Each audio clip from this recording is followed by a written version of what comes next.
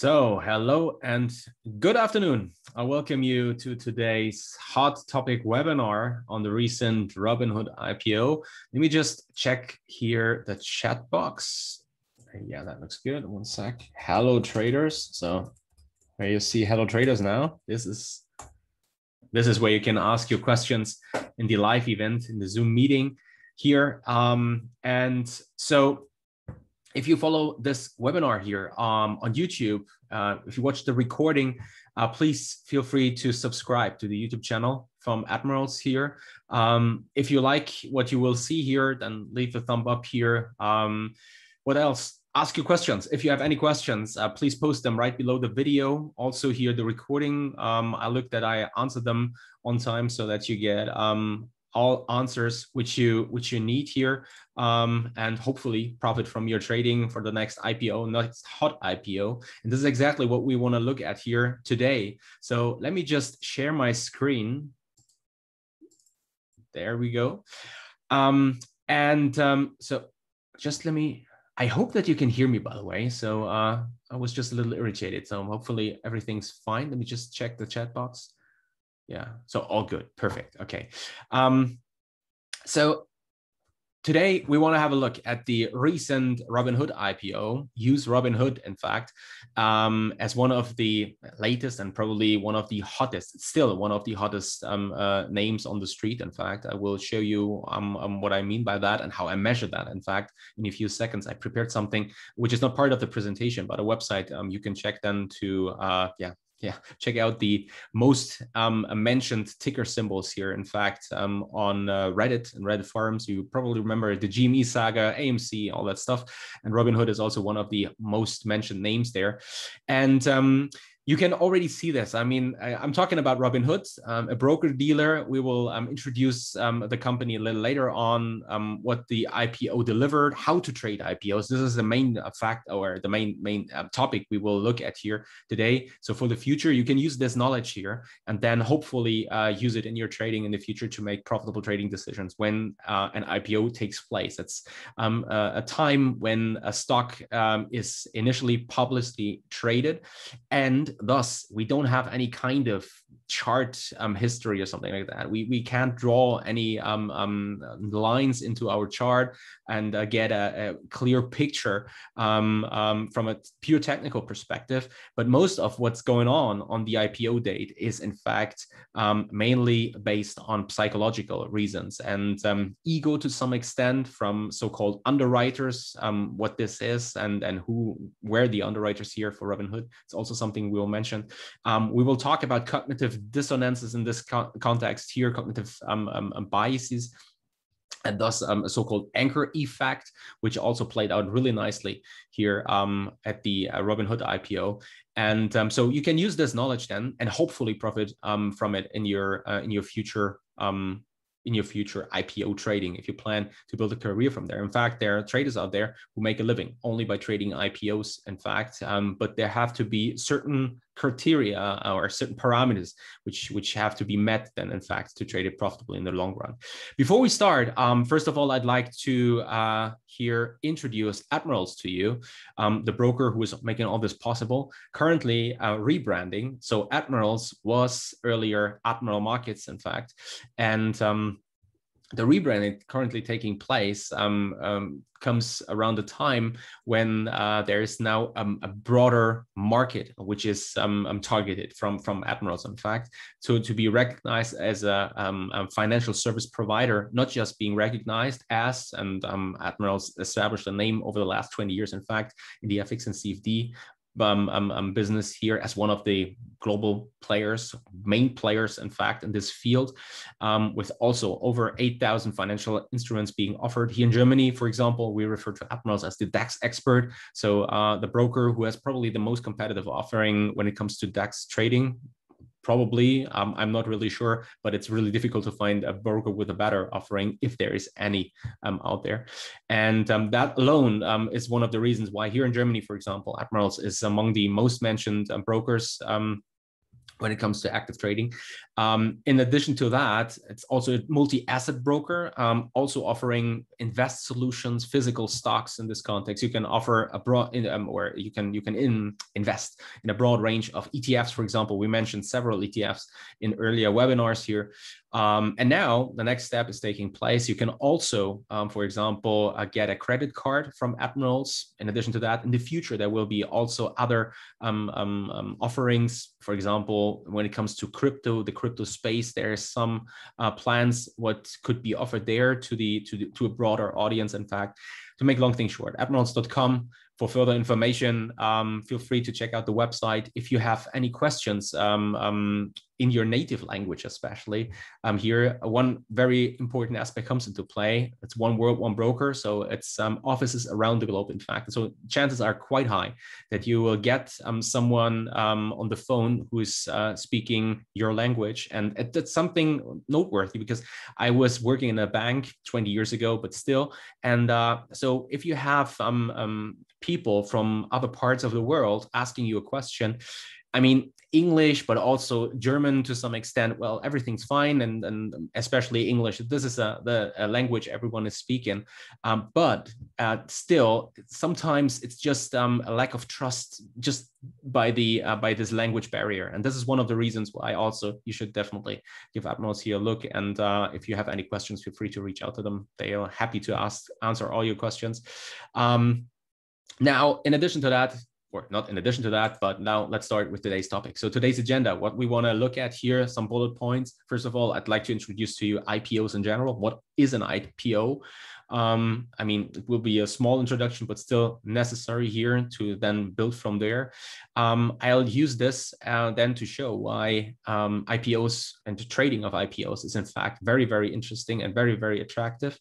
And then I'd like to point out here why especially the Robinhood IPO recently, which took place here, was very, very interesting, very hot. And in fact, really, when you prepared it well, when you knew what levels to watch, there was already a great chance to enter a trade. I mean, then you probably have followed the price action with this massive squeeze higher, several trading halts that taking place. That was last week of trading. So there was kind of a potentially gamma squeeze taking place, ridiculously high levels, which we saw being traded. The stock pushing to some, or that was several seconds, but still traded as high as $80, $85 or something like that, currently in the lower 50s, still giving it nevertheless a quite high market cap, and not really sure whether this is justified or not. But in the current market environment, with all the not just inflation fears, but also liquidity delivered from central banks, I think then we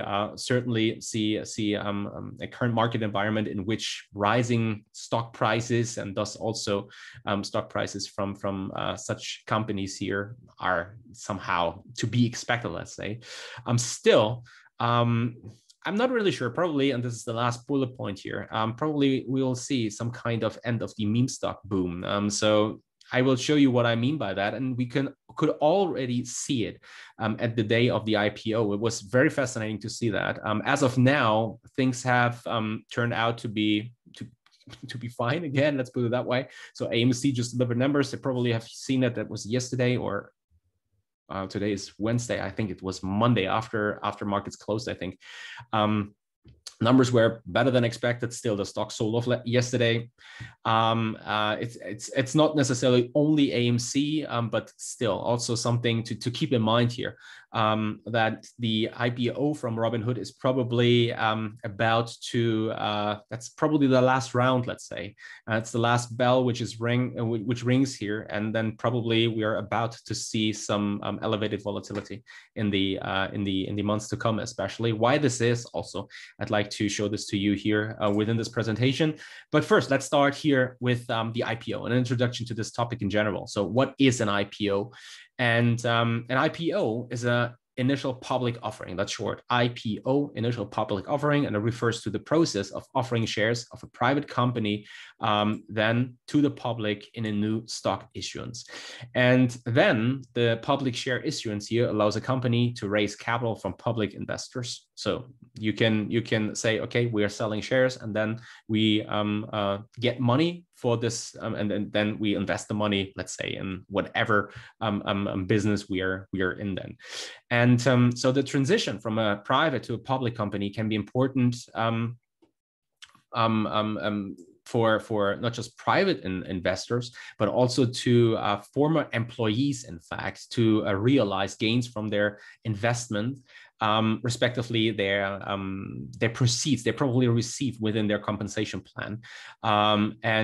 So this is something which is of interest here. So and then also something to keep in mind, especially when selling pressure occurs, why selling pressure on the IPO date could occur. So I was working with a company who went public, and I was only a trading assistant there, trading assistant / I was a student, but still they said, if you want, you can also get some shares. We'll sell them to you.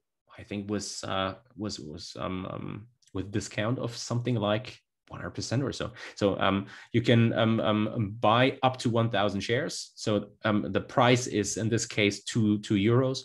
And that being said, then I was able to sell them right on the day of the IPO, or with 1 day delay because of compliance questions here and inside information, all that stuff. And I could sell them at 4 euros in this case. And so I made an initial gain of 2,000 euros, in fact, on the day of the IPO. So that being said, this is something which usually happens. And last year, for example, there were several companies also going public, like Airbnb, for example. And when I mentioned the IPO, which took place, there was someone who reached out to me on Twitter, in fact. And what he said was that he knows someone working for the company now making some serious money with all this massive gains which have been seen there. Then also in the pre-market, and the IPO being a big success, trading out of the call it price range here in this context, on the upside massively with a massive premium here. And that being said, that could be very attractive, in fact, for private investors or former employees who got paid some of their proceeds in stock, in fact, to then sell them to the public on the day of the IPO. And so in this context, then it's also possible then that public investors then can participate in the offering at the beginning, at least. So you can go to your bank, and then you can start to get shares, your hands on shares, if they are available. So this is the question there. And this is usually the usual procedure in this context. But what we are interested in is, in fact, our main focus is trading the IPO itself. So it's not about I'd like to profit here from I don't know. I get the shares for, let's say, $10, and then I try to sell them at 12 or something, and betting on that the IPO will be a success. But what we want to do is we want to formulate a clear plan and formulate levels to trade off then, which are only available at the day of the IPO, and use our knowledge here to make profitable trading decisions and short-term trades then in this context. And this is especially interesting for a so-called professional traders, so guys who make their living trading the markets in this context. And that's why they look at IPOs. And some of them, as I already said, they make a little living out of trading IPOs here, solely out IPOs. Some of them probably add to these IPOs also secondary offerings, for example, similar idea behind them. But the thing is, and this is the reason why they look at them, they offer, I put this in quotation marks, but it's easy trades. But what I refer to, or what I mean by that is, easy is you can clearly spot levels from which to trade off, and based on then other levels as potential target regions, you can find trading setups here, formula trading setups you can then trade, which have a very, very attractive risk reward. And they are usually very clean also. So it's not possible to have plenty of indicators and several of other market participants doing trading this level because of another decision, or probably ignoring the level because it's not within their plan or something like that. But here in this context, we do not have these levels. which offer clear levels from a technical trading, technical analysis perspective. But what we only have is, in fact, we have some psychological areas, once you know them, which you can then use to make your profitable trading decisions. And yeah, as I already pointed out, so usually these trades offer excellent risk reward trades. And in fact, it's not just that professional traders trade them alone, but it's also sometimes common, I'd say, that we see the formation of so-called syndicates here. So that means that several traders, or a syndicate, you can also define this as an alliance of businesses here, who join each other then in a group to manage a large transaction in this case. So trading the IPO bigger than they were capable of doing if they were trading alone, in fact. And so the next thing, and this is something which is also very, very important to note, what we'd like to see, especially to make all this let it make sense, let's say, so that these levels really work. What we'd like to see is that the IPO has a so-called buzz. So it's a buzz around the IPO. So everyone is talking about this. Everyone is focusing on that, and you can measure that to some extent here. In fact, on social media, especially on forums like Reddit, for example, but also Twitter to some extent. FinTwit, the guys talking here about the stock, and also the Wall Street Journal mentioning it, the financial media in general mentioning the IPO. And this is, in case of Robinhood, that was the case, and what has been the case around the Coinbase IPO, for example. You probably remember that was in April. That was around the top in Bitcoin. Everyone was talking Bitcoin. Still, everyone is talking Bitcoin. Everyone is talking crypto. Everyone is focusing on coin. What's going on here? So as today, for example, you will see that, I mean, the stock has seen some quite heavy selling, let's say, over the last months. That was mainly driven certainly also by the massive correction we've seen in Bitcoin in general. So from 60,000, 64,000, I think that was the all-time high around. We dropped to and some slightly below 30,000, now bouncing a little heavier, but still the stock didn't see such a great performance. Yesterday, they reported earnings, came better than expected. And today, there's again buzz around this. Everyone is talking about crypto. Everyone is talking about earnings. And again, so this is something to keep in mind. This is like, I'd say, I call this common sense. If you see that there's an IPO around the corner, and we will certainly mention it here during our hot topic webinars or trading spotlight webinars, or Marcus will mention it in the morning in his morning show. You have already an idea what we are looking at, and if an IPO is hot or not. And so if this happens, then if this buzz is, then the levels you can trade off. In fact, if this buzz is given, then the levels become even clearer to trade off. So for example, here in this context, as I mentioned, a price above the initial pricing range, for example. So in case of the Robinhood IPO was 38 to 42. So that was the pricing range which was given out. And if we now see a print, first indications of the price, then above this range, well, that certainly points to high demand in this context, which is also attracting interest from the sidelines, let's say, and then pushing into the stock and probably pushing it even higher than over the day. So a trend on the upside then develops. What was now interesting, we can already take this here as an information. In case of the Robinhood IPO, for example, we had this pricing range between 38 to 42, and first price is indicated in the price here, IPO price around 38. So at the lower range, which is already a first indication, probably demand is not that high. It's common sense, but it's the only information we have, and the information we can use then. And in fact, the IPO price, as we will see, was 38. Well, if we only have this price, well, what would you think is the most important and most interesting level everyone is watching? Most likely 38. That's all. And then we can start to build a trade hypothesis based on this information alone, on this one price, but it will act as natural so-called anchor, as we will see.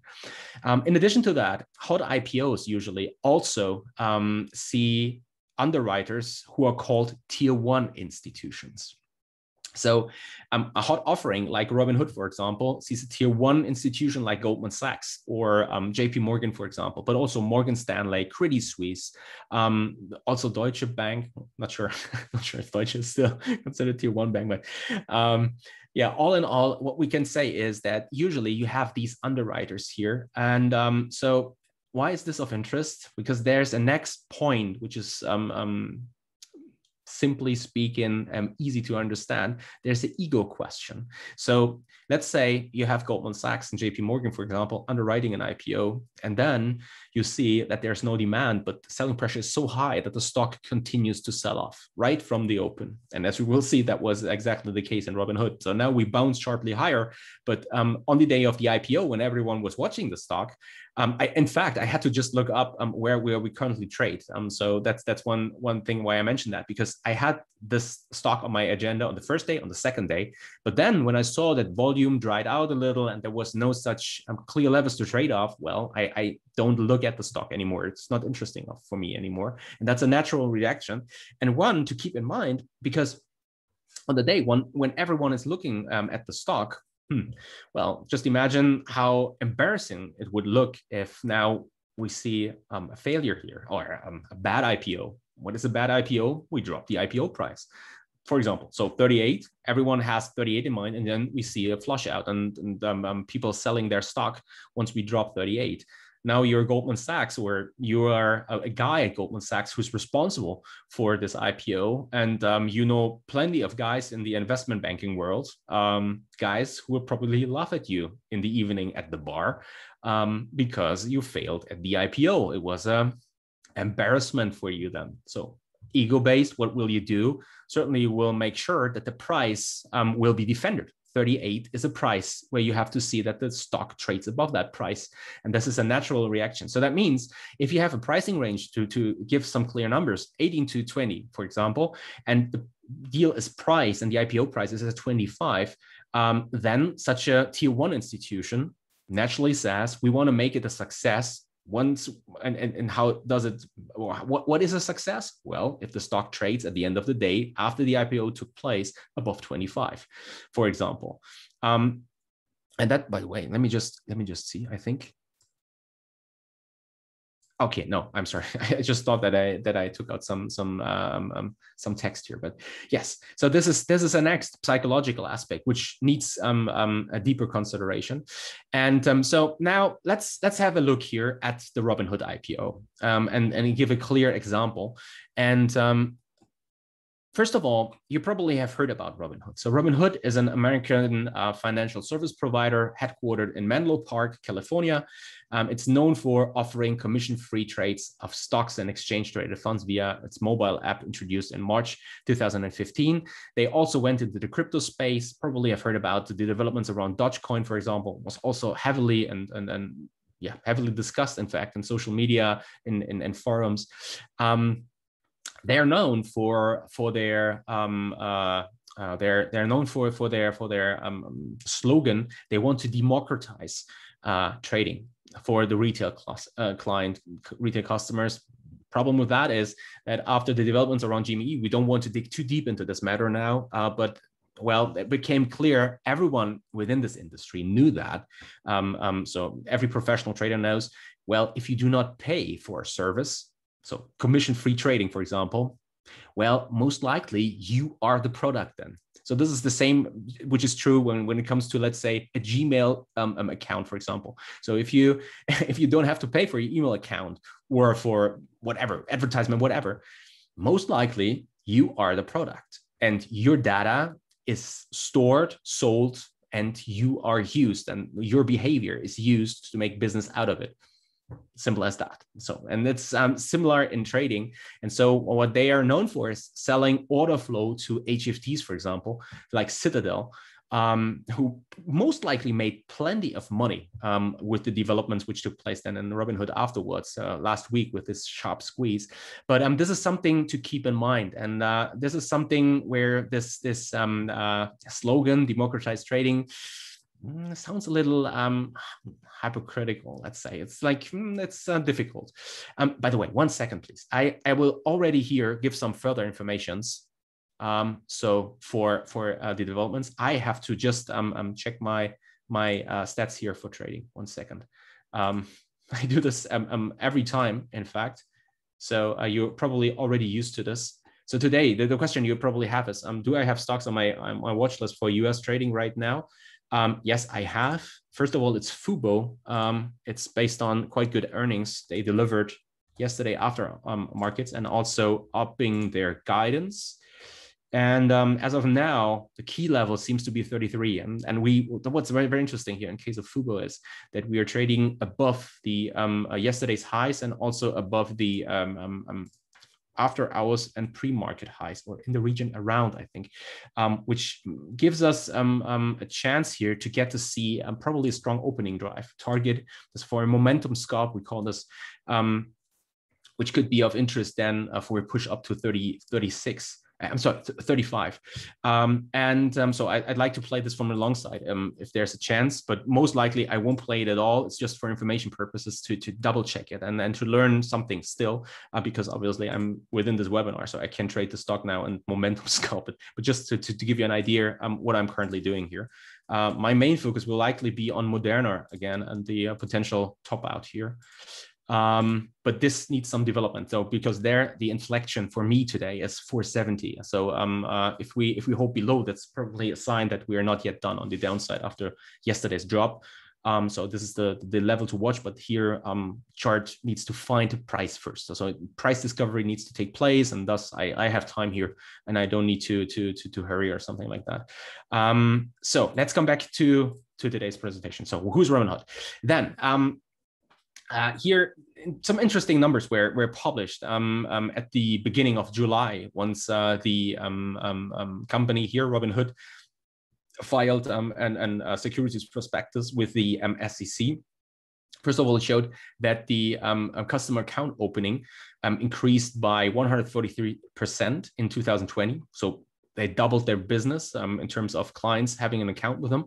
And what certainly was of interest was that in Q1 2021 here, Robinhood welcomed an additional 12.5 million traders. So that was a massive inflow from retail money, which flew into the company again, based on certainly AMC, GME hype, the Dogecoin hype in the crypto space and all that. Based on that, I mean, this is something we have to keep in mind. So I remember a time retail trading was considered to be a dump money, or not being capable of moving markets. Well, this has dramatically changed. And here, why do I say that? Well, there are websites, for example, like swaggystocks.com. What they do is they, for example, analyze here the Reddit forum on Wall Street. Wall Street Bets. This is the name behind this. And what they do is the mentioning of stocks and ticker symbols here, and if it's positive or negative. And then you get already an impression on what's currently hot and what's not. Coin is the most mentioned ticker symbol here after its numbers yesterday. So Bitcoin, crypto, coin, the stock is hot. That's one of the reasons why certainly you should have a closer eye here on coin that day. PFE, this is Pfizer. Not sure whether this is so interesting. I think Moderna is far more interesting. Also, Moderna is mentioned quite often here. Fubo, next one here, is also quite hot.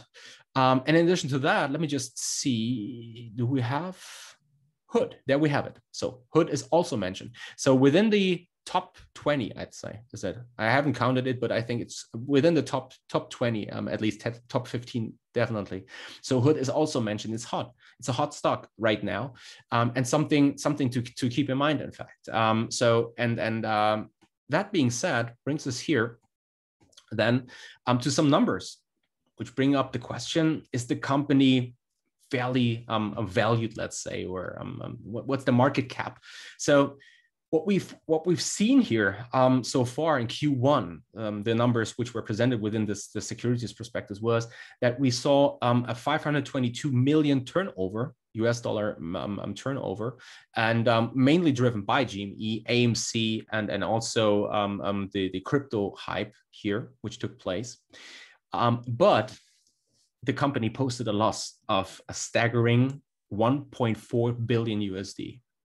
And I have now, I have not pointed this here out, but the pricing range 38 to 42 brought Robinhood to a market cap of something like, I think 30 billion, 35, this range around 30 to 35 billion, which was quite high given the fact that the company in the fourth quarter, oh, no, I'm sorry, September 20, they were valued at around 11.5 to 12 billion.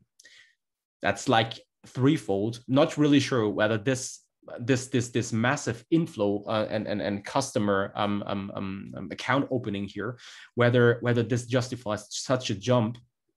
It's also something to keep in mind once we look back here at another area I prepared. It's finwiz.com. It's also for free. You can here check out some stats on the company. Right now, at the current pricing here, we see a market cap of 42 billion, around 42 billion, which is also quite high, if you ask me, given their overall business outlook and growth outlook probably, but still it's something here which is then of interest, and also answers to some extent the question why I was more kind of bearish, in fact, for the company on the day of the IPO. And so now what I want to show you is the levels to watch, and what I obviously pointed out. By the way, this is wrong. It's not HOOD daily. It's a 1 minute chart. So that's something to keep in mind. Okay, it's a one minute chart. It's not a daily chart. It's the first day, yes, but it's not a daily chart. It's 1 minute. One candle is 1 minute. And now I want to give you some numbers at hand here you can use in your trading in the future once you're here watching an IPO in this context. So first of all, what we look at is the opening print. This is the blue line. This is 38. Okay, and so what you can already what you can obviously see here, and let me just guide you here through what happened and why this region was of interest. So the stock opens at 38, and then the market finds itself in the price discovery period. And here in this context, we also get the IPO high and low. So the high was around $40 that day, while the low here was somewhere around 35. And then something interesting happened. After an initial pop, the stock sold off right from the start of the day. Again, remember, Goldman Sachs underwriter, JP Morgan underwriter. This is something you don't like. This is embarrassing, and you're probably not willing to take for an extended period of time, let's say. So after we saw some selling pressure then hitting here, we dropped the IPO high low, which was again 35 to 40. We dropped 35, made new intraday lows, and then what happened was, in fact, that we saw around 33 here, someone stepping in, pushing the price aggressively higher. That was most likely the underwriters, the ones who said, okay, we can't take it anymore. So the stock traded more than 10% in the red for the day, on the first day of trading, after the first half an hour, well, not even half an hour, 10 minutes, 15 minutes. And then the underwriters say, okay, well, guys, we can't take it anymore. We have to push the stock price back. And now remember the anchor in this context. The anchor here is 38. So just imagine you're now someone who bought the stock right on the open, or you probably bought the stock here in this drop lower because you said, well, now the stock looks like a bargain and most likely will rise. But you see that it's not helping. That's not happening. So you're probably buying. And then what you can see, if you look at the so-called volume weighted average price, you see that it's around 36. And then the market starts to bounce. Here around 36, it starts to stabilize. And then after it recaptures 36, it pops into this anchor. And here a natural human reaction takes place. People say, okay, I just wanted to see the market bringing me back to break even so that I can close out the position and just say, okay, that wasn't a hot IPO. That wasn't a big success. I'm out here. I just wanted to make sure I'm breaking even on the trade. And this is what happens here. So you can see that the top price here is 38. It's like if there was a wall, and the classic psychological reaction based on the anchor, which was given by the fact that the IPO price was at 38, we bounced from there. So now the question comes into play, okay, how can we play this then? profitably. What can we do here at this point? Well, first of all, you have 38 as a clear entry level. Once you see that the market can't clear 38 anymore, has trouble here, you can see it's not just like you're shooting a ball on at a wall and then it bounces and it's like boom and it just crashes. No, but we stabilize here in this region, and you had plenty of opportunities to short against 38, probably 37.90, and the clear level to risk at is slightly above 38. So probably you say the slight spike here, I think probably was 38.04. I'm not really sure anymore, but if you say I give it, let's say 5 cents more on this level, I'm shorting here at 37.90 around this region with a stop 38.10. You have max 20-cent risk, and then you see the drop here down to 36 again. This region, which was accepted before, it's also the VWAP at this moment. It's the volume weighted average price. This is something. It's not like the classic moving average you put in your chart, which is based on, let's say, the closing prices of each candle. Then you're looking at like an EMA 50 or something like that. But in this case, what you see is it's the average price which was paid here at which level and where. Yeah, in fact, market participants start to break even, for example, to just give it a better idea. And here, once we bounce into that level, you had a clear stabilization. So that was probably a trade, which, how long did it take? Probably IPO happened at I think it was 6:20 or something, 6:25 German time. So that trade probably took something like an hour, probably two. It was already in the second half of the trading day, but you have a potential reason here to book profits. And then based on that, by the way, I haven't prepared this now, but you can also use the levels here, which played a role at the next day. For example, in this case, it's not just the closing price. I'm not really sure whether the closing price is so important, but what I like to look at is the VWAP close. So the volume weighted average pricing, volume weighted average price, the price which was paid on average from market participants here. And this closed, in fact, at around 37 that day. Was 37, I think.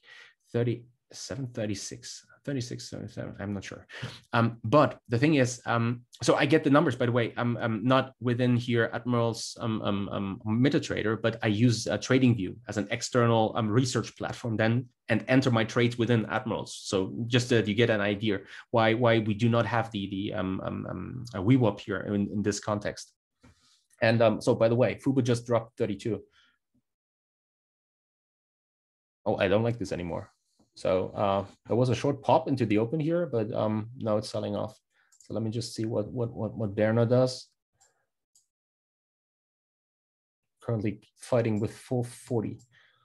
Yeah, probably short side. Let's see whether we hold below 443. So the pre-market lows around, or no, here after hours was 440. Yeah, let's just see. VWAP close. Okay, so VWAP here in this context delivers again a price like an anchor from the day before. So market participants look at this price, and this is a level where you see, okay, now the dust has settled, and those who probably hoped to some extent that the stock will turn green over the day because, well, you just hope that like Goldman Sachs or JPM are pushing the price higher, defending the IPO price here in this context, but they don't, or probably they intervened, they stepped in, but they were incapable of delivering enough demand to push the price higher. Well, then probably it's better to sell off. Where do you want to sell off? At the price where I'm breaking even on average. This is then VWAP close in this context. And then you use this as a natural resistance, line of resistance. And in fact, we didn't massively drop the day after, and in fact, squeeze then higher. But this is then how you can build also profitable trading ideas after the IPO took place. So it's clear levels you can trade off right on the day of the IPO, especially based on the IPO price, but also the IPO high and low, but also then on the volume weighted average price. And thus you have an anchor market participants look at in this context. There's a more then also advanced way to look at things. That's round levels. Big players often place so-called block orders at levels of elevated trading volume. This is also something to keep in mind, but this is also something you should keep in mind when trading in general stocks. So round levels levels are usually the levels you look at. So no coincidence that I'm talking about round numbers when for example, referring as of now to Moderna, or saying 440 is my level to watch. So the reason why I do that is because I know the round number is way more significant than, let's say, 439.73 or something like that. So just to give you an idea. But now let's come back to the IPO. So first of all, I was already biased here to the short side, as I've become. It became clear I was now wrong when looking at it from another perspective, or a little later, because we popped higher. But overall, from a fundamental perspective, I think the overall picture hasn't dramatically changed, because on the day of the IPO, I have already a bias based on the numbers I have, like where is the market cap in this context, but also where do we see, based on the first indications and in comparison to the pricing range between 38 to 42, where is the first print to be expected? And it's at the lower range of this pricing range. This is a weak potential. This is a clear sign that there's weak demand for the IPO. And so here, this is what I just already explained. So on the slide before, after the initial drop here, it was likely that the underwriters stepped in, pushed the price higher, but found resistance then in this anchor price at 38, the IPO price everyone's looking at here, which is thus becoming a psychological level to trade off with a small risk, but still a quite attractive reward on the downside. I mean, just imagine you're going for a $2 reward on this context here on the downside, from 38 down to 36 with just 20 cents risk. This is a 10-1 risk reward, which is 1 to 10, which is kind of highly interesting, I think, and very, very attractive, and perfectly illustrates, I think, why you should be keen on learning how to trade IPOs. But now let's close the cycle here with some further thoughts on this IPO, and probably also the broader market and where we stand right now. As of now, I have to say, I haven't double checked now the charts on AMC, on GME here.